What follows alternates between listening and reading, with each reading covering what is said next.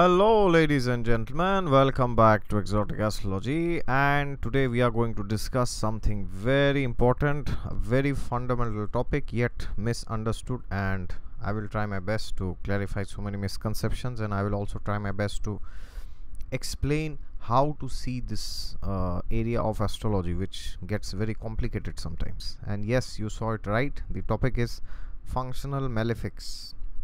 So if you are new to the channel and if you have not yet subscribed, then please subscribe to it, and if you like this video, then click the thumbs up at the end after watching it. And if you want to know which functional malefic, how is it behaving in your chart, or what results will it give, or you want to know about your marriage or career or your affair or your health or anything else, then you can please go to my website and book a reading with me, because I need to see the whole chart before answering any personal query. Okay, you will find the link of my website in the description section of this video and all other my videos. And before I begin, as I always say, God is there with you all the time. Just look to him and he will be there, and he will help you understand functional malefics. Alright, so now I will discuss about functional benefics also here, because it is the same. I mean, functionally they are having some rules, some role to play in the chart. That is what is the meaning of the word functional malefic or functional benefic. So now we all know the natural malefics. Who are they? Sun, Mars, Saturn, Rahu, Ketu. These 5 are natural malefics. Okay, and then the remaining 4 are benefics: Jupiter, Moon, Mercury, Venus. In general, of course, Moon and Mercury, Mercury is a conditional benefic, and it can also be malefic if it is sitting with a malefic, and Moon depends on some other criteria if it is actually a benefic or it is a malefic, but in general they say these 4 are benefics. But now see, what happens is, when you say that some planets are functionally benefic for a chart, which means that they may be malefics or benefics by their natural composition, which maybe they may be any of the 9 planets, but if they are ruling some difficult houses in the chart depending on your ascendant, alright, not moon sign, not sun sign, not any other zodiac sign, depending on your ascendant, the lagna. If you do not know what lagna is, then you can go to this playlist, and here itself you will see the video on lagna. Just go to this playlist, and in the bottom you will see lagna is there. So suppose your lagna is Aries, okay, then Jupiter is ruling which house? Jupiter is ruling the 9th house, and Jupiter is ruling the 12th house, alright, and Jupiter is also a natural benefic. And so for example, if you are a Taurus ascendant, then Saturn is ruling which houses? Saturn is ruling the 9th house and the 10th house, but it is also a natural malefic. So now, before explaining this topic, it is important to understand which houses are benefic and which houses are malefic houses. So in general, they say that the lords of the kendras, they are good planets for that chart, and the lords of the trines are extremely auspicious. So trines are 1, 5, 9, and the kendras are 1, 4, 7, 10. Okay, because they represent the pillar of the horoscope, the kendras, and trines represent our inherent inner disposition, which we have been cultivating from many lifetimes. So they always benefit us, those traits. And apart from that, there are many other theories of a planet being malefic or benefic. And then the houses like 6, 8 and 12, these houses are known as difficult houses. As you know, they are known as dusthanas, and 3rd house can also be considered to be a dusthana here. So 3rd house is also included in the list. Okay, and 11th house is considered to be the worst of the houses, but in Kali Yuga it is considered to be the best, because it gives fulfillment of desire. And why it was considered worst? Because that hinders you from going ahead in your spiritual journey, because then you feel that I do not need to go to God, I can fulfill all my desires here itself. That is why it is known as the, that is why it was considered to be a very bad house. But in Kali Yuga, materialistic desires are very prominent in people, and they are only gearing towards fulfilling those desires. So any planet in the 11th house or the lord of the 11th house is considered to be extremely beneficial for the chart. Okay, and then the 2nd house is considered to be the house for money. So any planet in the 2nd house or wherever the 2nd lord is going and sitting, that can give us financial benefits. And all the houses are covered, I guess. So this is how the scene works. So there are many definitions in classics that the third house is good or bad, or this, that, 12th house. Some say that the 12th house is neutral, and some say the 8th house gives results based on the association. Okay, but in my experience, I have seen that the dusthanas, especially the 6th, 8th and 12th, wherever, whatever it is, they give challenges in life. Okay, now that necessarily is not bad all the time, but challenges will be there. Okay, so now the other thing we need to understand is, suppose a planet is getting activated by dasha. We all know what dashas are. I have not made videos on dashas, but I'll be making soon. So dashas are like time periods of a particular planet. So there is Vimshottari dasha, which is calculated based on the nakshatra of the moon. So in Vimshottari dasha, suppose there is a planet whose dasha starts. Okay, and then the client comes and asks you, suppose you are an astrologer giving a reading, and then the person comes and asks you, okay, my Venus Mahadasha has started, so will it be good or bad? So the problem is, people do not know what actually good bad is. Let me give you an example. A planet which is placed in a certain house can be good for something, can be bad for something else. For example, take the case of the 6th house. 6th house, what is the 6th house? Is the house of celibacy, divorce, separation. For marriage, it's considered to be very bad, but for job, it is considered to be a positive house. If the 6th house has links with the 10th house or the 11th house, then the person gets tremendous success in competition. So if you are attending an IAS exam or a UPSC or whatever you call it, or a IIT, or you are giving some exam which is very competitive, then you need the houses 6 and 10 or 6 and 11. Otherwise, it's very difficult to get success. Rather than a planet sitting in the 9th house and getting linked with the 5th house or the 11th house, it is millions of times better to have a planet sitting in the 6th house, which has a connection with the 10th house or the 11th house. Because when the 6th house gets activated by the dasha of that planet, we work extremely hard, and when we work extremely hard, we get success that time. So now if the person asks you, okay, suppose I am sitting in Karol Bagh, Delhi, and I am doing my preparation for UPSC exams, and then the person is asking you, suppose the 11th lord is sitting in 6th house, for example, suppose, then what do you say to that person? Oh, it's the 6th house, the dasha is going to be terrible, it's going to be bad. No, you don't say that, because then the question is specific to entrance exams where competition is there. So whenever the 11th house and 6th houses are getting linked, then that is very good. But suppose a person is planning to get married, and that time the 6th house is getting activated, then you might say that there might be delays in your marriage. Then you can say that. Or suppose a person is coming to you that and asking, oh, I want to get a job. Suppose my Jupiter is in the 6th house, so will I get a job? If the person is asking, and then the answer is yes. If the other combinations are supporting it, you can get a job, because 2nd house, 6th house, 10th house, these 3 houses are the Artha houses. They are part of the Artha Trikon, as we all know, right? And the 11th house is the house of income and gain. So whenever these 3 houses, 2, 6, 10, get linked with 11, there's tremendous monetary income which comes. So that means whenever a person is asking you, will the dasha be good or bad, you have to be very specific. You have to tell the person that this will be good for what, this will be bad for what. So for example, if there is a planet in the 8th house and it is having link with the 2nd house or the 10th house or the 11th house, for example, then it is very good for getting money from sources like inheritance or winning a lottery, especially if the 5th house is also linked with the 8th or the 10th or the 11th, then that's fantastic. But if the same person is sitting in an ashram and he's doing some meditation practices, that time the 8th house can prove to be very disastrous, because it is placed 12th from the 9th house, which is the house of enlightenment. You can have quarrels with your guru that time, or you might lose faith. 8th house, as in Sanskrit it is known as the 9th house is the house of Bhagya, and 8th house is the loss of Bhagya. So it is the house of Durbhagya, as they say. Durbhagya means loss of fortune, and the greatest loss of fortune is you lose faith in your guru or God. That's the greatest misfortune anybody can have.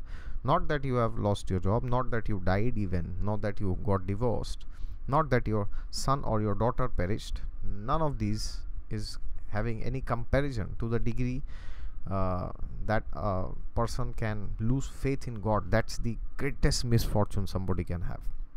So now suppose the 10th lord is sitting in 8th, or the 8th lord is sitting in 10th, for example, and then that planet gets activated, and you tell him, oh, 8th house is terrible, you know.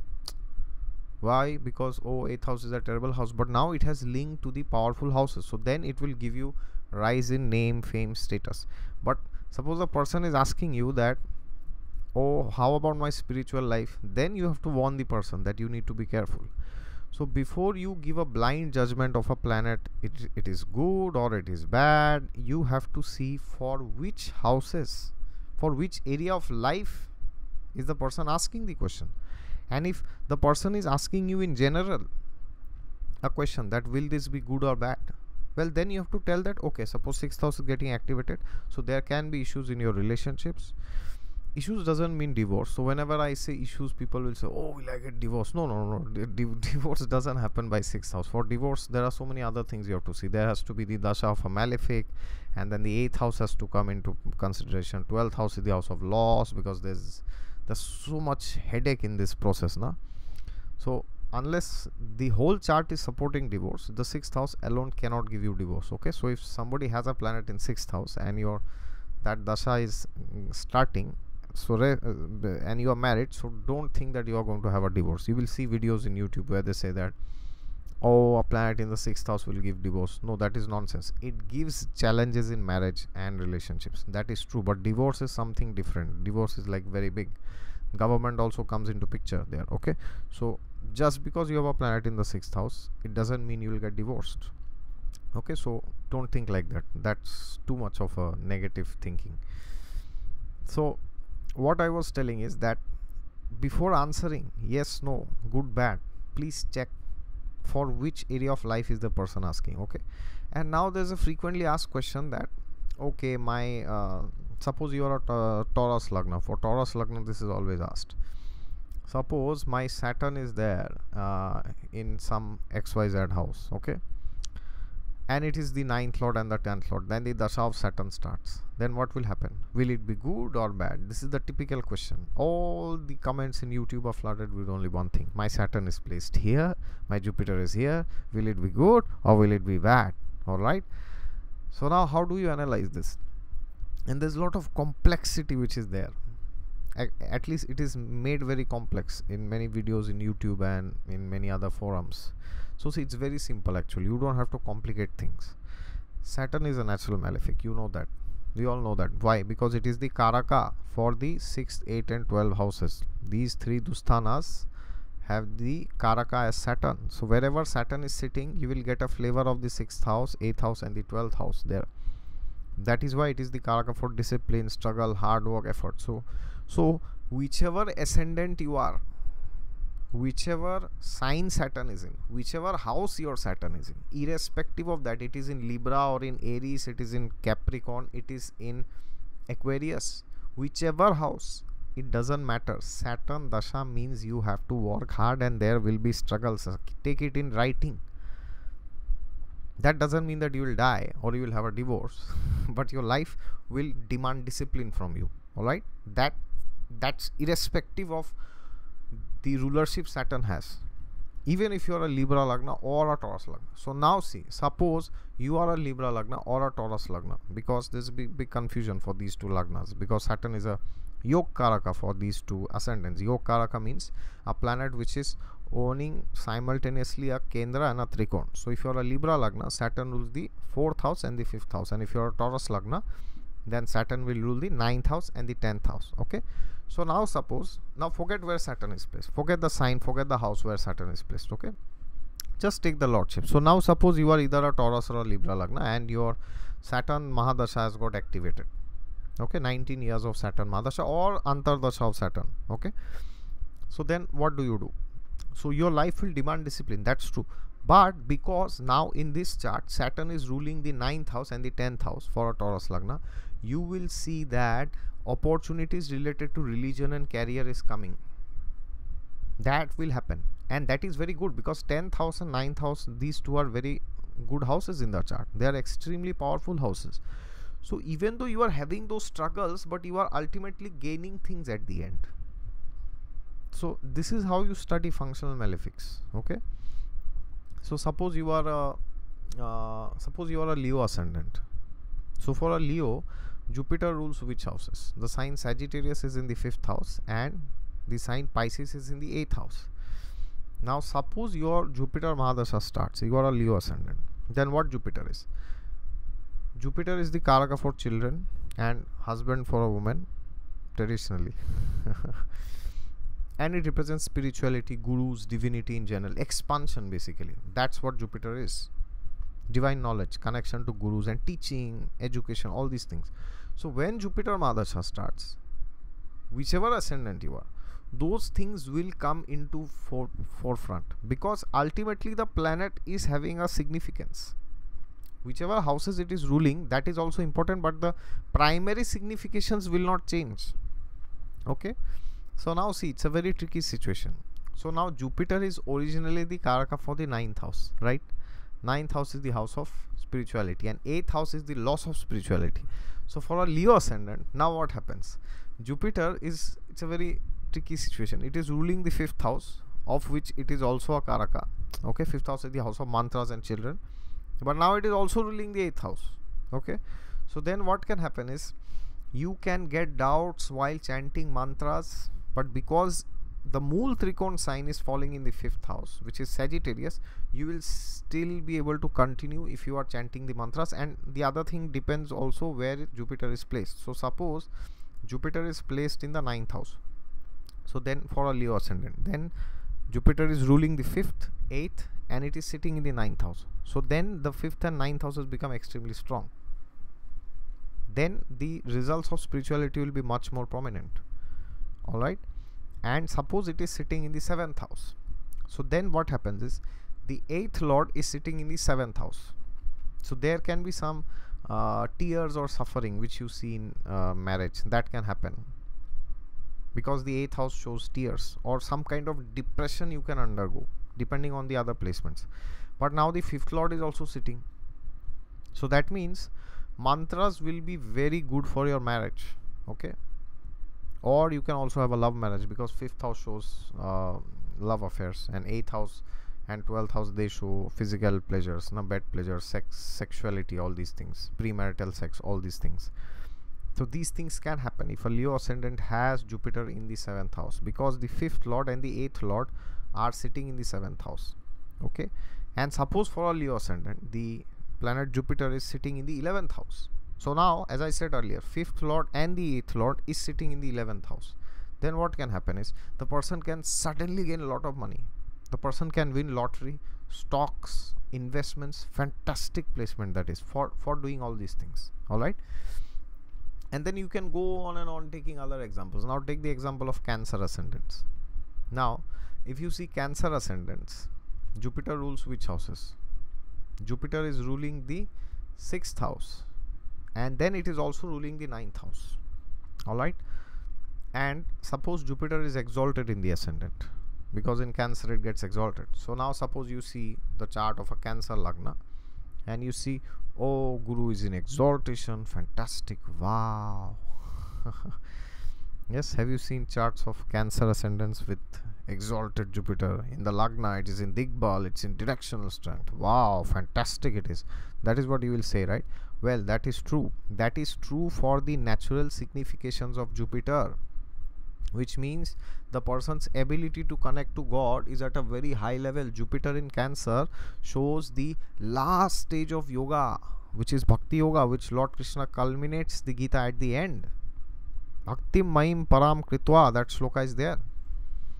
Because Bhakti Yoga means you are trying to connect to God on an emotional level. Just the way you have emotions for your son, your husband, your daughter, your mother, your father, your anybody, your friends. That same level of emotions you are having for God. Yes, the way Mirabai had. She used to keep dancing while she used to keep talking about Krishna, while she used to keep singing. Yes, about Krishna. She was lost completely. So that is the meaning of Jupiter in Cancer, depending on the other placements in the chart, of course. But suppose now you are a Cancer Lagna and your Jupiter is exalted in the Lagna itself. So now what happens is the ninth lord is sitting in the Lagna, which is very good for spirituality. But the sixth lord is also sitting in the Lagna. Okay, so it is also the ruler of the sixth house here. Then what happens is, when the dasha of Jupiter gets active, you might face challenges in your marriage. That can happen at times. Okay, again I'm saying challenges, I'm not saying divorce, so don't misquote me, don't say that I'm creating fear. So just because the sixth lord is getting activated, it doesn't mean that you will get divorced. Okay, so many people keep asking, oh, this astrologer said my sixth house is getting activated, will I be divorced? No, the answer is no. All the other things have to support for one particular event. Okay, and sixth house can sometimes also give you physical separation, which means suppose the sixth house has connection to the 10th house, then what can happen is you might have to go somewhere for your work. Okay, to some other state, especially the 3rd, 9th or the 12th houses are also getting linked. So suppose you are in Mumbai, then for 2 months you might have to leave your wife from Mumbai and you might have to go to Delhi. So sixth house can also show physical separation, you see, not necessarily mental separation, that oh, I hate my partner or something like this. Okay, and now you take the example of Aries ascendants.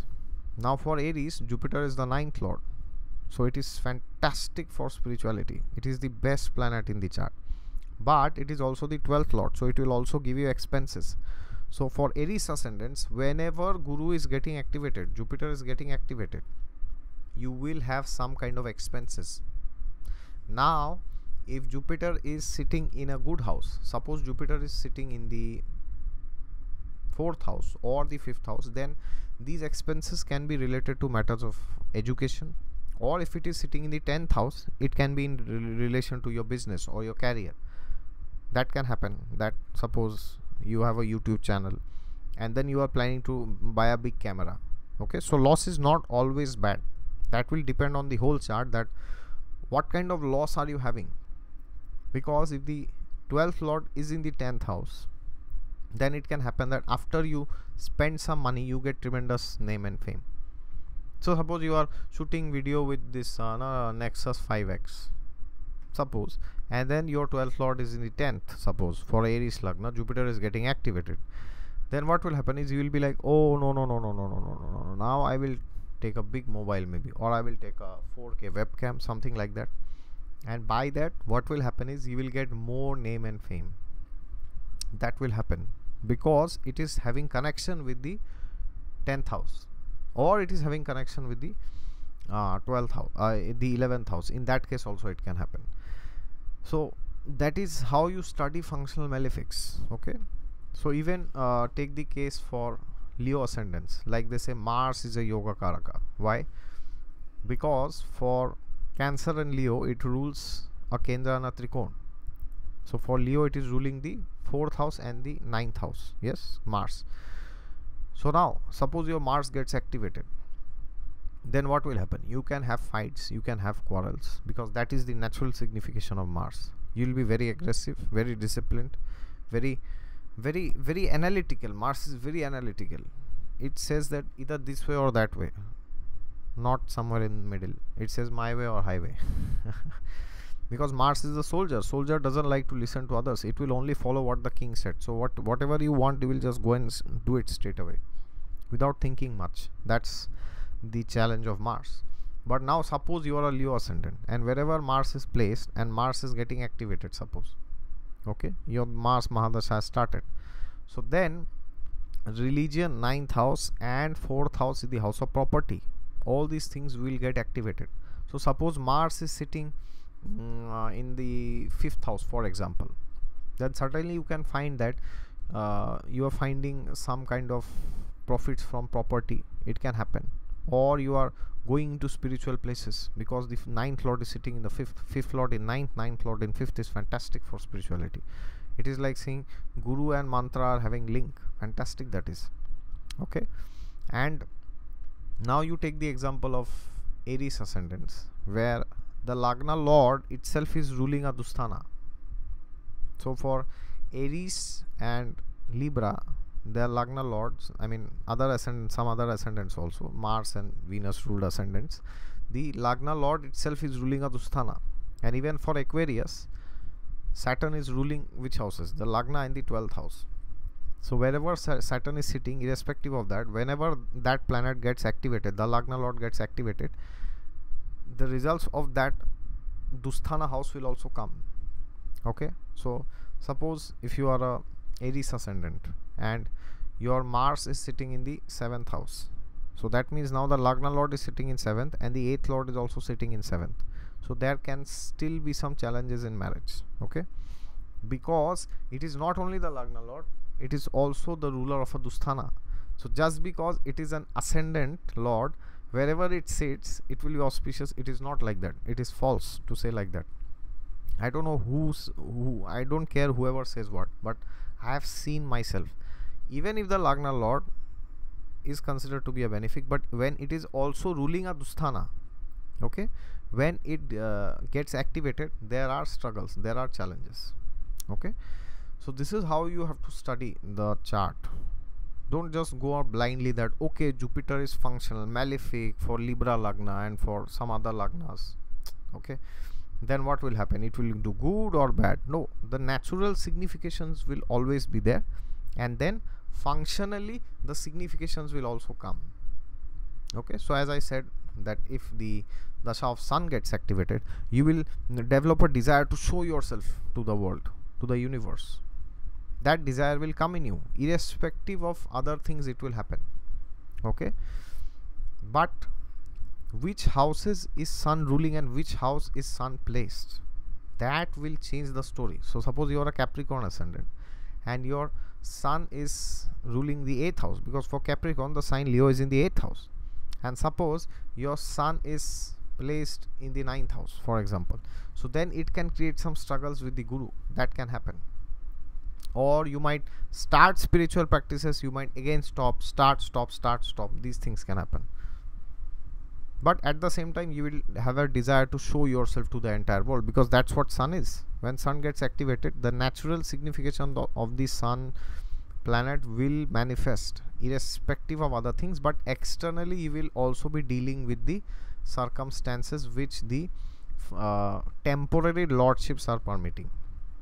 Alright, and here I would end this video by saying that I will be making videos on every ascendant. Like I've started the series on ascendants, like I have made for Aries, and I will also be making videos for planets for each ascendant. So maybe tomorrow I'll upload another video on planets for Aries.